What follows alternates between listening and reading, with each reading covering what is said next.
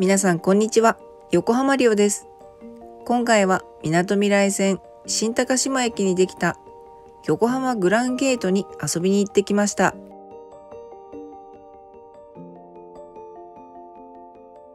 みなとみらいは数年前から建築ラッシュが続いておりまして、気づくと大きなビルがもう建っているという状況がですね続いておりますけれども、アンパンマンミュージアムの向かい側に作っていた多分大きな建物が、多分こちらの横浜グランゲートなのかなと今考えましたら、場所的にですねそんな感じがしますね。そして、今回はこちらの2階に入っていますイギリス発祥の、チョコレートの専門店ホテルショコラさんがあると、聞きつけましてですね、こちらに今日はお邪魔することにしてみました。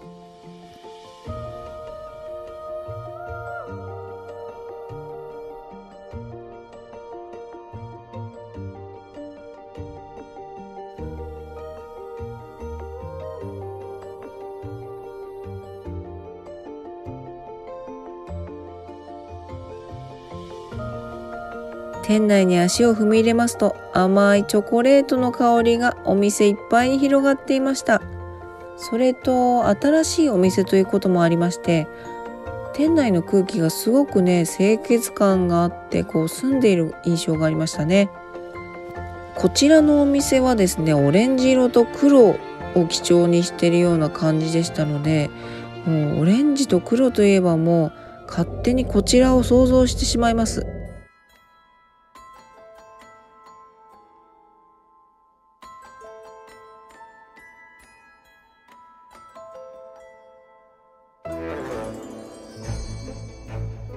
はい、こちらはですね今のハロウィンの時期限定で出ていました、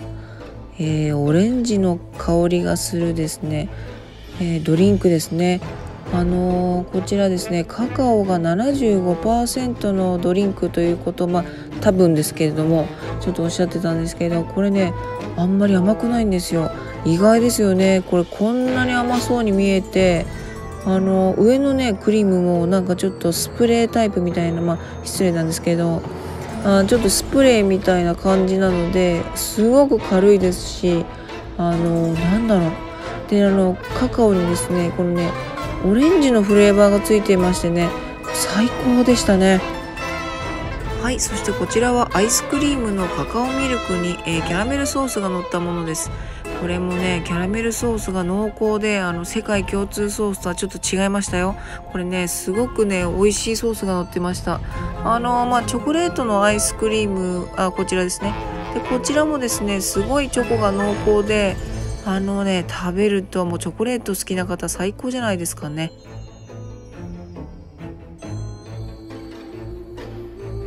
はい、そしてこちらはまさかのおかわりです。もうこれ本当に美味しいので、甘くないですし、なんかカカオ 100% にするとお砂糖が入ってないバージョンも作れるとかっておっしゃってましたね。それ甘さを気にする方なんて最高じゃないですか。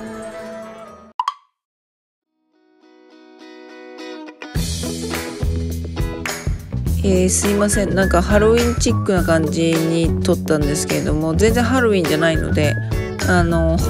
お店がですね黒とオレンジを基調にされていて、ちょっとね私的にはハロウィンに見えましたけれども、本当とっても素敵なお店だなと思いました。でこのねチョコレートの、販売されている種類がとんでもなく多いんですよ。もう私これ買うのですね迷いまして、美味しそうなチョコレートがねたくさんありますので、これ贈答用としてもですねお渡しできるようなものもねたくさんありました。この何種類もいろいろ入っているトリュフなんですかね。このセットなんて人にあげたら喜ばれるだろうなという素敵なものでしたね。